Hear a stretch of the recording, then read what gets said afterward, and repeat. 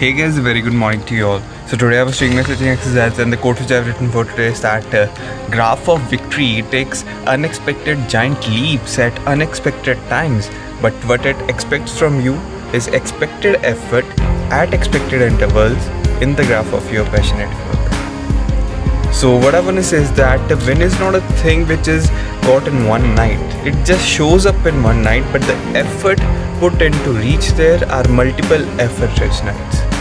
So do remember this, keep exercising, keep smiling, be happy and be fit. Have a good day.